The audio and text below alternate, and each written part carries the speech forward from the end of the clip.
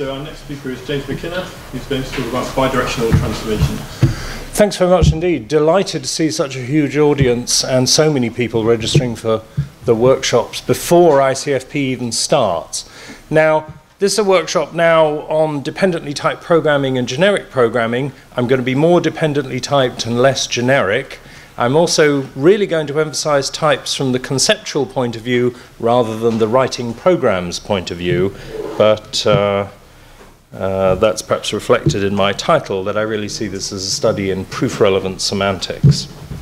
So I'm going to announce a theorem. Time is short. This is only an extended abstract, and then hopefully give you a flavor of some of the details.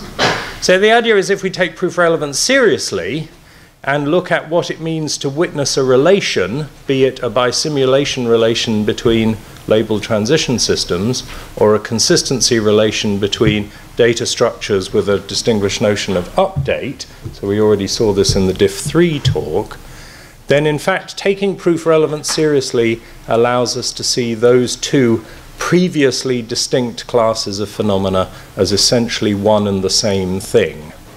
And the meaning of bisimulation, when viewed through the Curry-Howard lens, is actually to see that as the type of a consistency restoration function.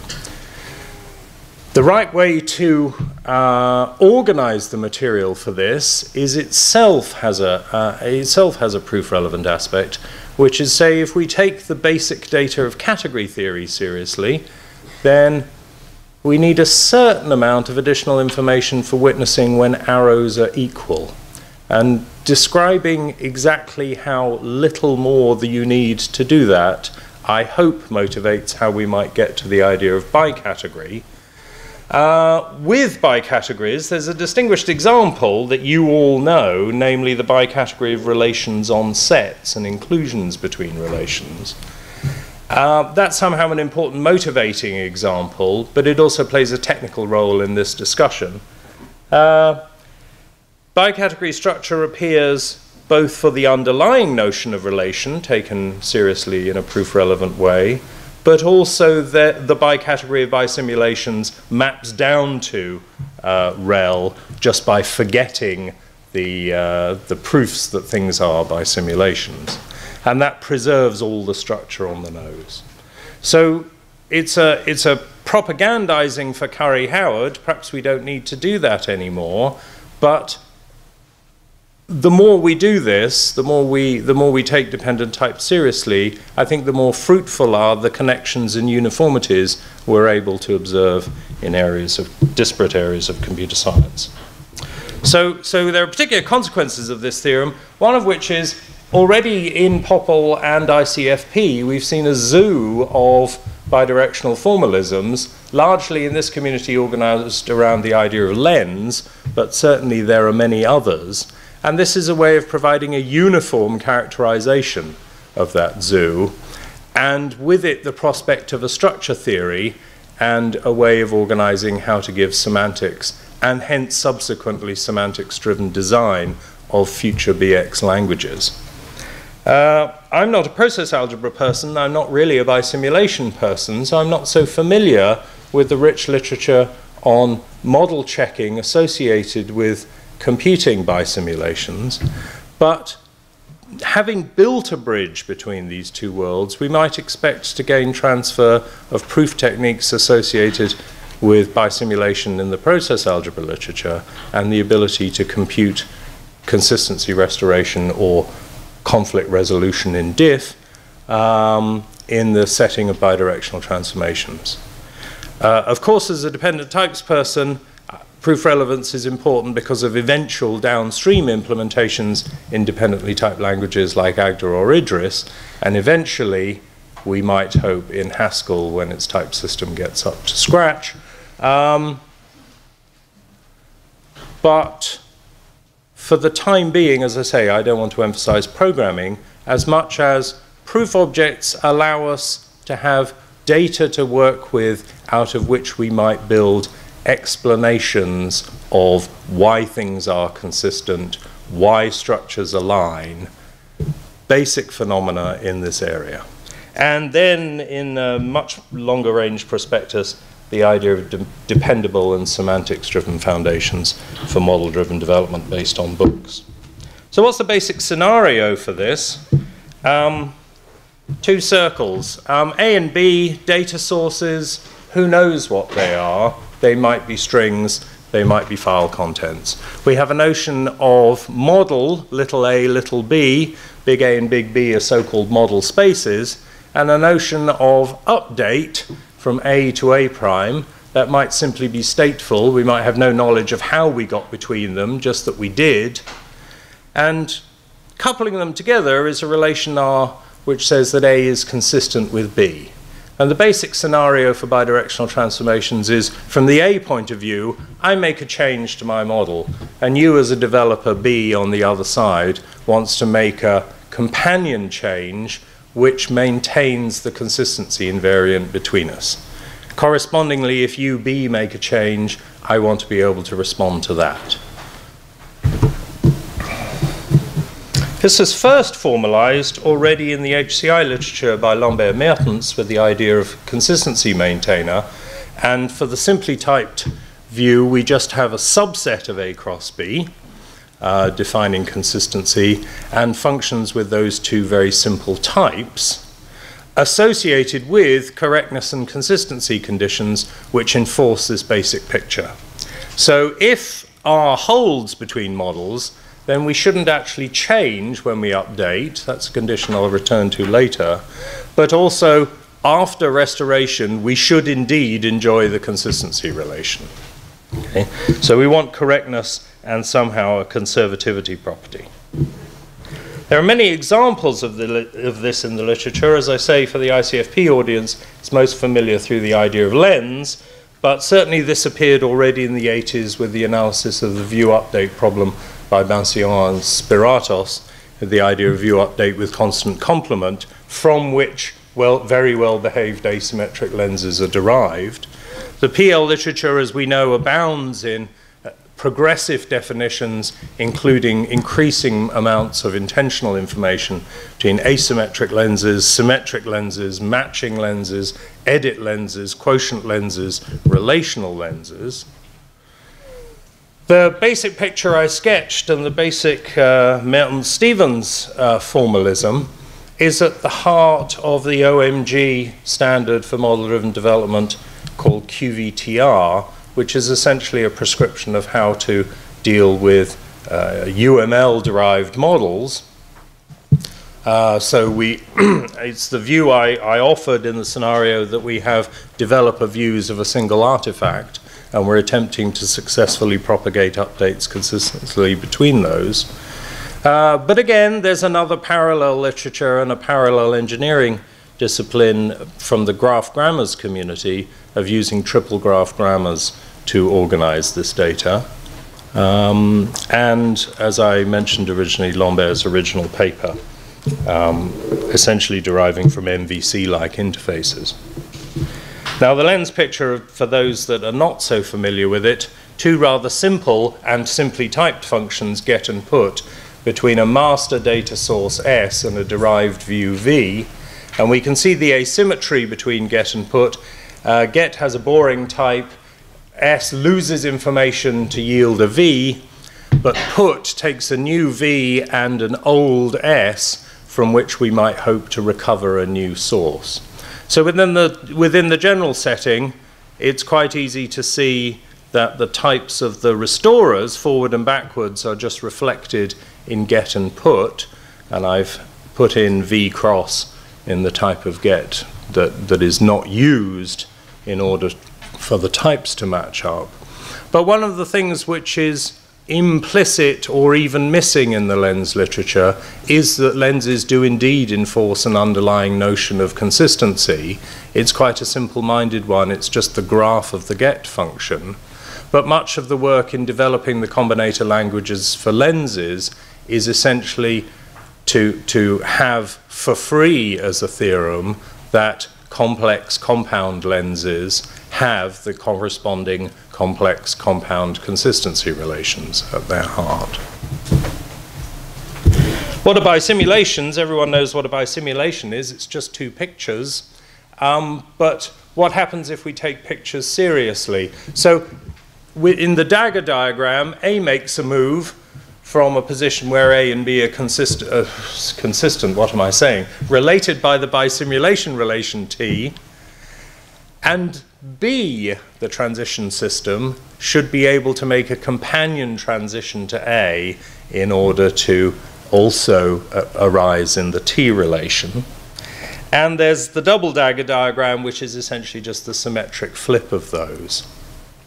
Now, what does it mean to take proof relevance seriously? Well, it's not just that transitions are witnessed by data, but also that we have proofs for, or data witnessing A related to B by T.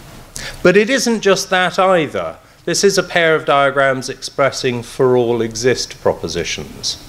So for all exist propositions are going to become dependently typed functions, and I have a pair of them, so I'm going to have some complex sigma type of these two functions. And one reason for considering a complex sigma type is it's going to be relative to the underlying T. So we can think of a bisimulation relation as being given by a dependently typed triple of a T and the dependently typed functions whose types are essentially dagger and double dagger appropriately expressed.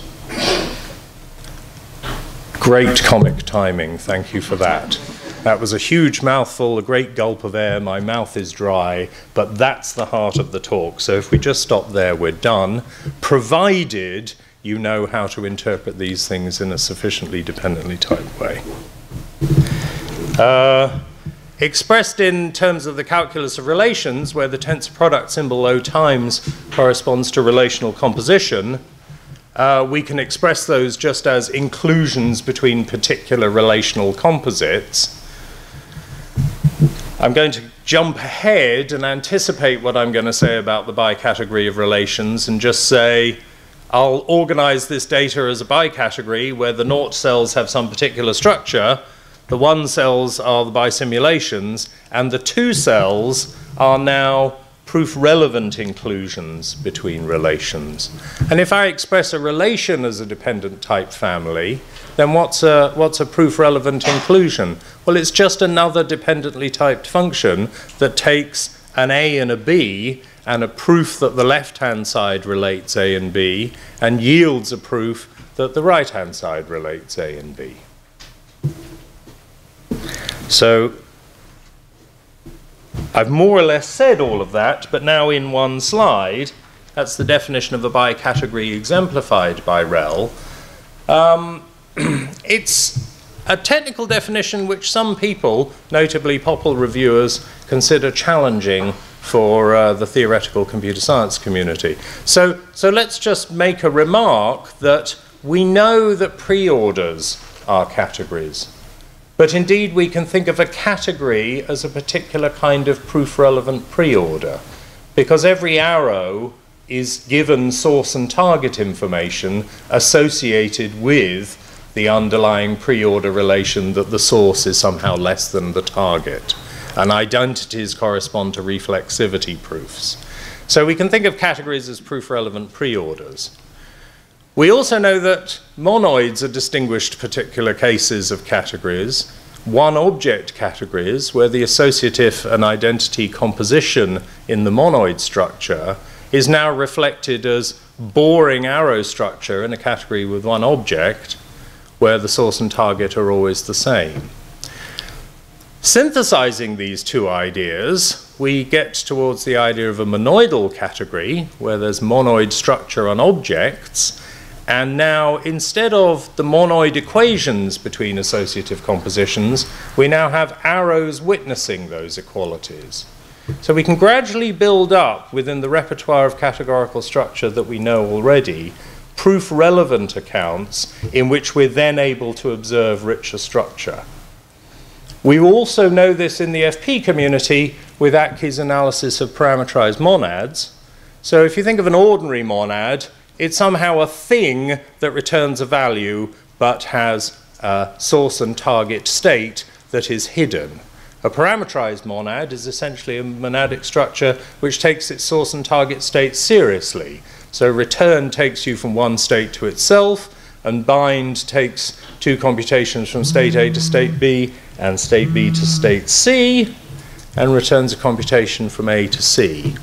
So in some sense, that idea of putting source and target back into an associative composition lies at the heart of categories, but also in other situations like those of relations where we have an associative unital composition.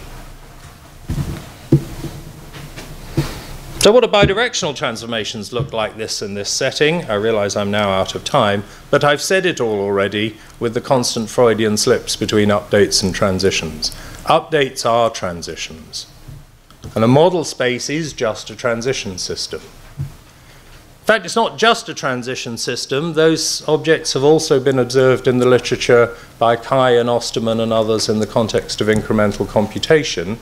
So the notion of change structure in the incremental lambda calculus paper can be recast in this point of view. So model spaces are transition systems. What about consistency? Well, I've said we'll do this with a dependent type family. There's no time to say that this actually generalizes the notion of lens complement. So I could talk about that in a totally other talk. And then what is consistency restoration anyway?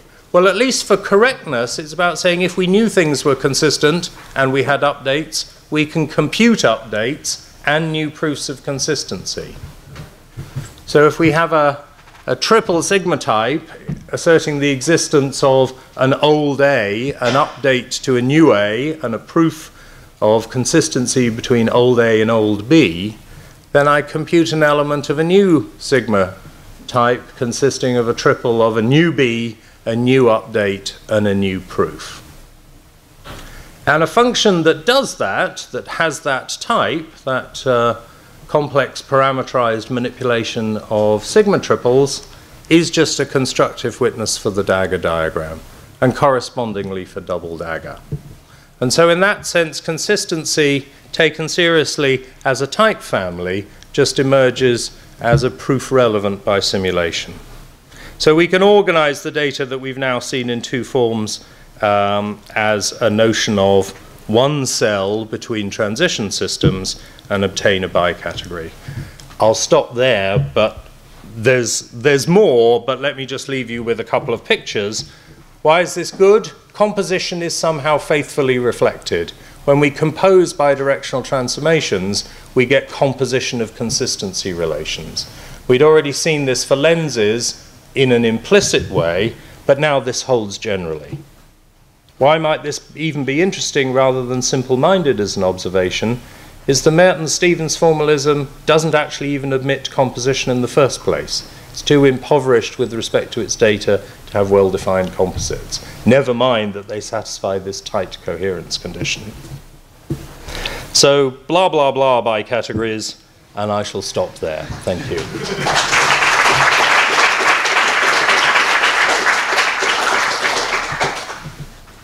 Questions? So this is an extended abstract. Is there a paper? There is a paper currently under consideration. Is it on the archive or something? Not yet, no. No. That's a very good question, Tim. No, there isn't AGDA code. I'm in two minds about this. So it was interesting watching an O'Camel talk and watching a Haskell talk and watching each author say, well, we'd like to be able to translate it into the other. For some people, implementation in a programming language gives life to the ideas. For others, it just provides more syntactic and cognitive noise to overcome in order to see the ideas. These are implemented in type theory, so they are implementable in implementations of type theory. Yeah. Any more questions? So I've got one, which is possibly a cruel question. Oh, so this so I burst into tears in anticipation. So to an extent, it's a categorification of an existing concept. So I wonder, what does that get you? So is it bringing greater rigor, or is it generalizing, or I don't know? So my original target was generalization in thinking about this. I think it's a problem for people who work with lenses that the category of lenses, or even lenses for a given choice of source or a given choice of view, isn't Cartesian closed. So there's kind of not immediately a structure theory of what lenses should look like other than the defined combinators we already have. So I think there is a question in any passage to categorification or bicategorification, is does this give us insight into the underlying structure and hence language constructs available to that? And that's certainly a very strong motivation here. I think the move to the bicategory is an attempt to expose structure that's common to all the formalisms, but there's still a lot of work to do to elucidate what the fine structure is. Yeah. I think I better have a question not from a co-author, Jeremy. Yeah. So you put the bridges between bidirectional transformations and relevance and Bisimulations. Have there been any sort of insights or theories that put it across one place to the other that have been I think for this audience, I'm hesitant to mention examples, but yes, they exist. But for experts that know, there's an influential but rather mysterious paper by Perdita Stevens in which he reanalyzes the QVTR standard and says, how might we even understand the meaning of check-only mode for QVTR relations, for those that know what that is. And she recasts it essentially as a model checking game for the associated bisimulation. Now, at the time this paper came out, this was a mysterious, wow, how on earth could that be result, and indeed one that was argued for strictly by analogy. I think now, seeing that bidirectional transformations are just bisimulations, it's perhaps not so surprising to see that one particular formalism for expressing the one should have a proof technique associated with it arising from the other. But certainly 5 years ago, that was not known. Yeah. Okay, thank you. Okay, thanks very much.